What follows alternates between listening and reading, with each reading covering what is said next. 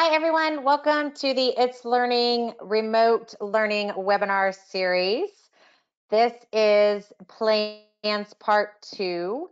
It is the fourth webinar in our 5-part webinar series that we are doing today and again tomorrow. So if you missed any of them and you want to join us tomorrow, we have the link to the website in the chat box where you can go on and see the webinars, the times, and actually register for those webinars. If for some reason those webinars do not fit into your incredibly busy schedule these days, then please go ahead and register. We will follow up with you with a link with the recording. And those of you that are attending with us, you will also get a link to the recording as well. So whether or not you attended, we will send out a link to all of the webinar recordings. So that way you can take a look at them again or look at them for the first time if we did not have a time that fit into your schedule. Also, at any time that you have questions, we do have the email briefings at itslearning.com, and we'll be more than happy to take any feedback, any questions, whether or not you're watching the webinar for the first time or whether you have some follow-up questions. If we don't get to those questions today, please just email us at briefings@itslearning.com. We'll be more than happy to answer any of those questions you may have. All right, so Plans Part 2, we are going to dive in a little bit more today about how to utilize the lesson planner to actually facilitate instruction. And those of you that were on the webinar a few minutes ago in Plans Part 1, I kind of gave a little bit of a spoiler alert. So we'll have some overlapping information with Plans Part 1 and Part 2 today. So please make sure if you have any questions. Love the questions that are coming in today. Please keep them coming. We would love to answer any questions that you have, regardless of really what it is. We like to take this time to just open questions up to you. So just use that question box and ask us anything that you might have, and we will certainly get to those questions as soon as we can. So we're going to get started with a quick little overview video, and then we will dive into the live site and take any questions you might have and with a live demo. So we're going to get started with that video, and then we'll be right back.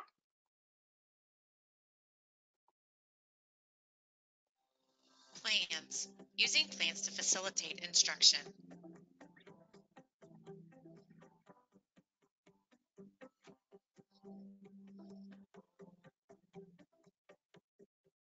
Start by clicking the Plans tab on the course toolbar. In order to see your plans, make sure the drop-down filter is set to see the plans you would like visible. If you have standards attached to your course and you would like to add them to your lesson plan, click Add Standards. Then navigate to the standard that is aligned to this lesson plan. Then select Insert and Close. Now we're ready to add our instructional resources and activities. There are a variety of items you can add, such as an assignment, a task, a page, items already added to the course, the library, items from your Google Drive, OneDrive, or from your computer. Right now, we're going to start by adding a student assignment. Give your assignment a title and a description. Notice that the description box is the rich text editor that gives you lots of options of how to describe the assignment, and even the ability to add different types of resources in the description box as well.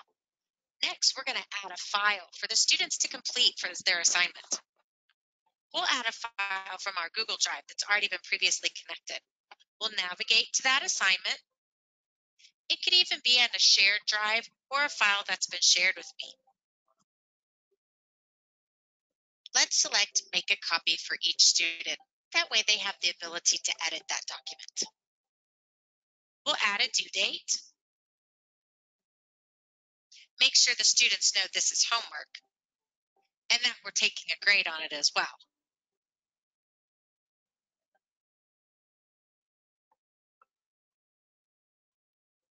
And then we'll click Create Assignment. Our assignment has been added to our lesson plan and your students are ready to go. let's see what our lesson plan looks like from the student view. Go to the person icon in the top right and click Student. In order for students to navigate through the lesson plan, they click the Start button. They can use the front and back chevron arrows. And when they are ready, students can click Answer Assignment. The student can return to the assignment to view their draft work, or if they're ready, they can submit their assignment. When they have completed viewing the lesson plans, they can click the black X in the top right to return to the course. And now you're ready to utilize the plans to facilitate instruction for your students.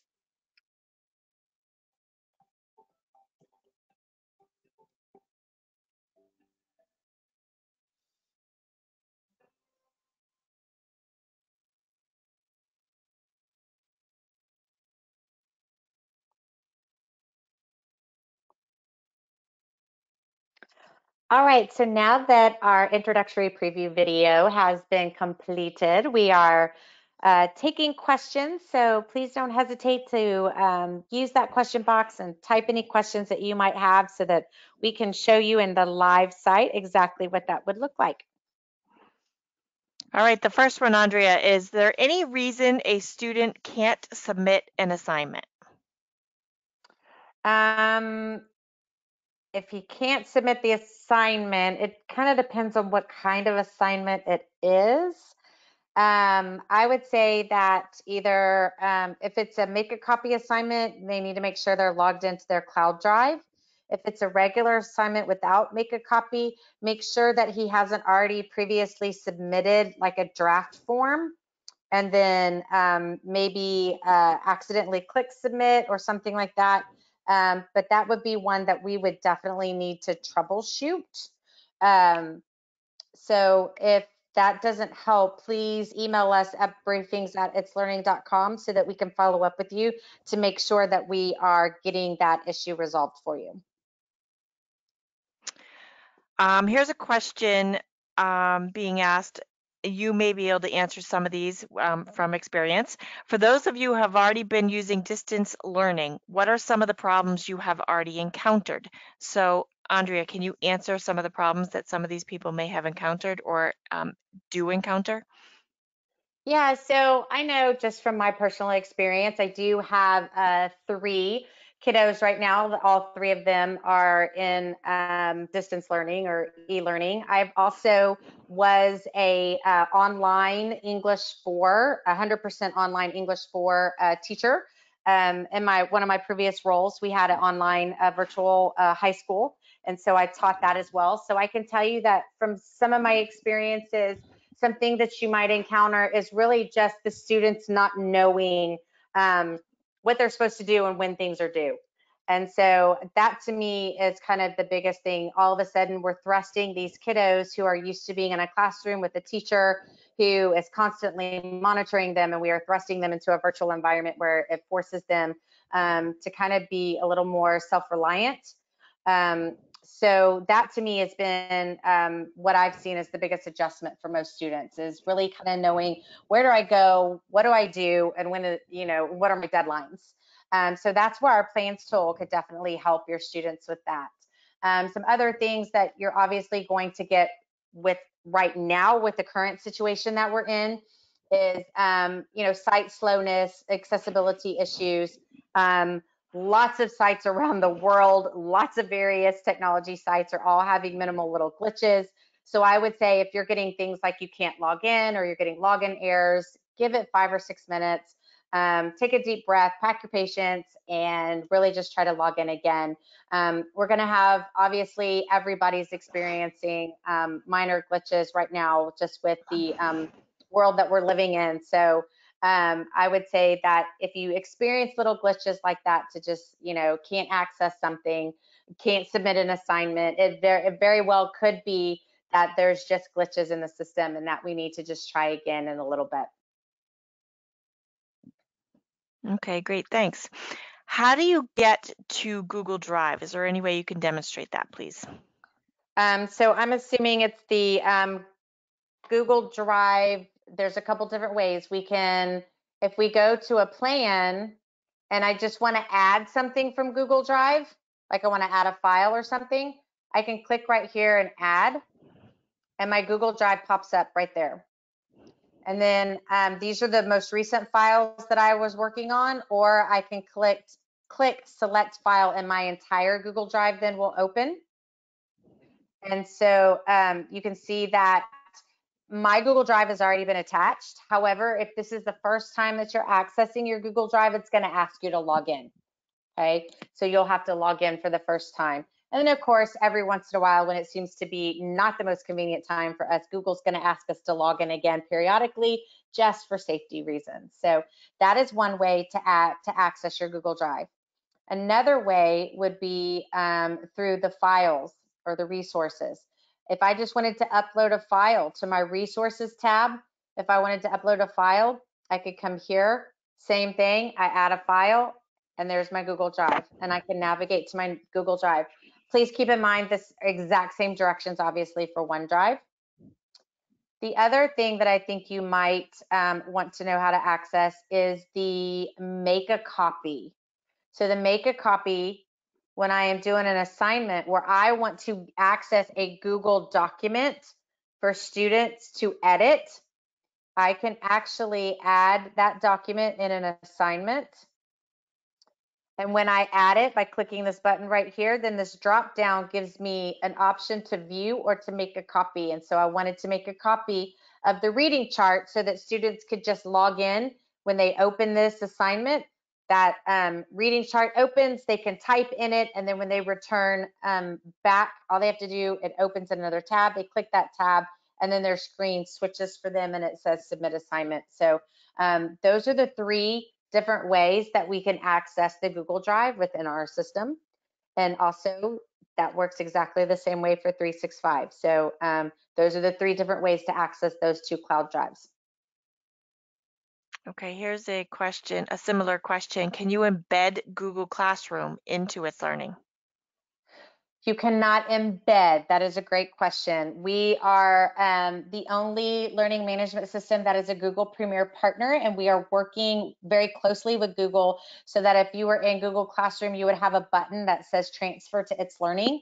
That is on our roadmap. Obviously, if you're a Google Classroom user, you know that that's not ready yet because there's no button there. But that is something that is on the horizon, and from what I understand, it's coming out pretty quickly. Obviously, I can't give any specific dates, but that is something that is coming down. So we cannot embed per se. What you can do is you can add it as a link. And so anywhere that I would add a resource or in my lesson plans, I could certainly come in here and then add a link, just like I would a link to any other website. I can add a link right here and then just copy and paste the link into the box. And then when you copy and paste the link into the box, it actually looks like, let's see if I can find one that I had. But I had a link already. There it is. It looks like this one right here. So this is a website that I've just embedded. This is Discovery. Whether or not it embeds like this, I don't think Google Classroom does. I don't think they let you embed. Some websites allow you to do that and some don't. And so sometimes you're going to come to a link like this and you're just going to see this little URL right here. You're not going to see the actual website. And then sometimes you might even see like a little sad face. And that's because this provider of this website does not allow embedding. So it really depends on the website. I don't think Google Classroom allows it, but you can try it. And if it comes up, it's awesome. But I will tell you, it definitely has to be an HTTPS website. It has to have that S for a secure site. If it's just HTTP, you will not get the embedding. You will just see the URL. So there's a couple different variables as to whether or not that link will actually embed or show within our It's Learning window. But if not, you at least have the link and it's right there and kiddos can click it and go to any website. All right, can you please explain how to add a navigation path to a plan? A navigation path. Are you talking about the student playlist?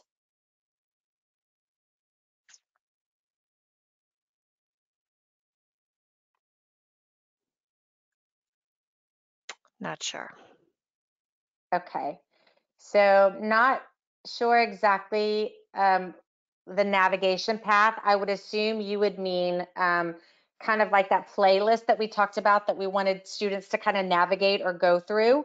So if that's the case, then all I do is add my resources in the order that I want them to see those particular resources, and then put a date. And when I put a date on that lesson plan, then it shows up on the overview page. Take the date off this one real quick.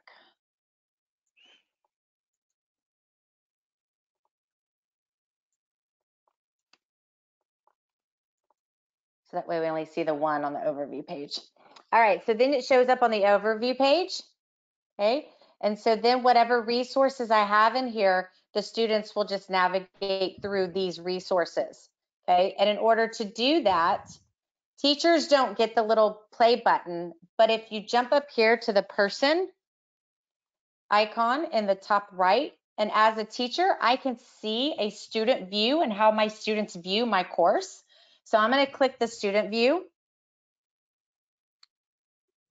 And then you'll see the start button. This start button is what creates that playlist or that pathway for students that's based on our lesson plans. Okay, so I'm going to click the start button. And then you'll see everything that's in that playlist. Students just navigate through by using the chevrons or the hamburgers. This takes them in order. This takes them through free navigation. So they just basically click through everything that you have in your lesson plan in the order that you've uploaded it into your plans. Okay, so they would watch that PowerPoint and they would then complete the assignment. Okay, and then when they are done, they just click the X and they return. So if that's the navigation plan or navigation that you would like students to have, once again, that is done in the lesson plan tool. By adding resources in the resources and activity box and then giving the plan a date. And when that date comes for that lesson plan, it automatically pops on the overview page and students just click the start button.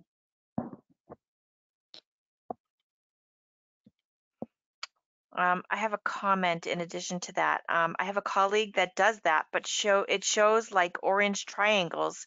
And for example, students can't do the third assignment if they have not completed the Oh. first two. She calls it paths or something like that. She does. This is a very advanced user. So y'all are super awesome. So yes, so that is a different type of student pathway. It's actually called a learning path. And it's right here. And what we can do is we can take items in a folder, or we can add a learning path from scratch. And I don't have a lot of resources. I might need to jump into a different course real quick to show you. Let me show you real quick. See what courses would have a learning path in it. So this one. So a learning path is exactly the way you described it. It is all of these same resources. Here's one right here. All of these same resources in order, but you can add gatekeepers. Okay, so unlike the lesson plan student playlist, the learning path actually does not allow the student to progress until they do something. Okay, so I'm going to take this learning path. Let's see if I can move this learning path back to a folder so I can show you how we got there. So I upload all of my items that I want in a learning path. I upload them to a folder. Okay, so here's this folder right here. these are all the things that I want the students to do in order, just like I would my lesson plan, only I'm putting them in a folder, okay? Once I have this folder complete, all you have to do is go up to the 3 dots and say make a learning path. So it's going to take all this information that I put into this folder and it's going to automatically generate a learning path for me. So I'm going to click make a learning path. And what you'll notice when I do that is the system automatically recognizes what type of resource that I have uploaded. They know that this is a video. So the only thing the students can do is view it and then they go to the next step. Okay, and then I have a test here. So I have a choice now as a teacher. I can say that they can go to the next step if they've completed it or if they make a certain score. Okay, if they make a certain score, maybe I want them to make a 90. And if they do that, they can come all the way down here and just practice their vocabulary. Okay, so if they score good on the test, I don't need them to continue learning about context clues. If they got a 90 on the quiz, they can go down and go straight to vocabulary. If they don't score a 90 though, they're gonna keep learning about context clues, okay? So if we don't score 90, then they're gonna have to watch a brain pop video. They're gonna have to read another article that I found in the library, and then they're gonna get tested again, okay? So after they do that, I can do the same thing. I can say completed, or I can say scores at least, and then I can choose again a mastery level, okay? And if they score 80, now they can go to vocabulary. If not, they're gonna learn about context clues again, and they have several more resources, okay? And then they get down here and they can practice their vocabulary, and then they have a closing item. So I can complete this path, and you'll notice when I make it visible to students, I can actually view this now as a student.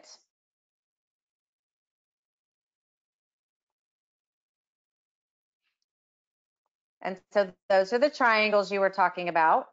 So they would click start and they have the first item, right? And they can't do anything, you know, they can't do anything until they go to that next step, which is going to be hard to do if the video has been removed from the library.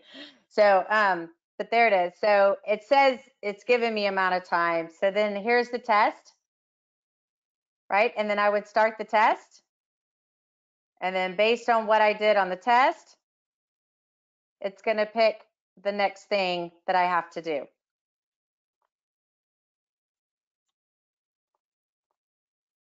Okay, so see, it's a gatekeeper, right? So let's see how many questions I have here. One more question. I have one more question. So let's see what I get.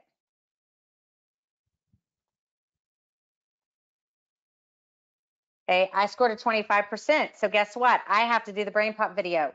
Okay, but the other students don't know which pathway I'm taking. So I really like this because it's individualized for every student and they don't necessarily know what the other students are doing. So they will keep going to my next step, then I have to go to the brain pop. So you get the idea. So I would have to continue through this learning path of all of these things until it was completed, okay, with these gatekeepers. All right, so what I would do is if you are advanced and you are totally awesome, which clearly several of you are because y'all are already talking about learning paths, I would create a learning path and then I would just take this learning path and put it in my lesson plan so that my lesson plan only has that one item in it, right? Because that item has everything that I need. So the one resource that I would add to my lesson plan,